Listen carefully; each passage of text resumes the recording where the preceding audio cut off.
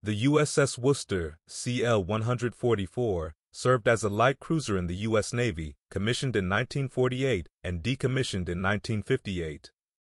Named after Worcester, Massachusetts, it led the Worcester class of light cruisers.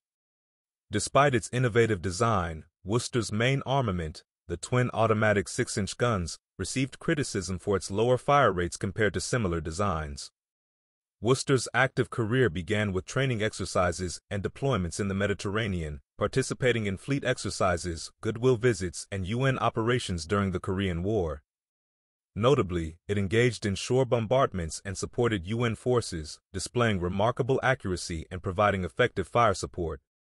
Its service extended across various deployments in European and Pacific waters, culminating in its transfer to the Pacific Fleet in 1956.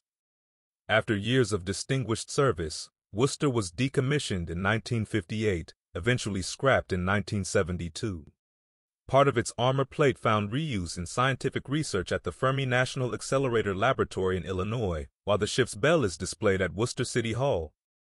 Awards and citations adorn Worcester's legacy, honoring its commendable service during World War II, the Korean War, and other engagements.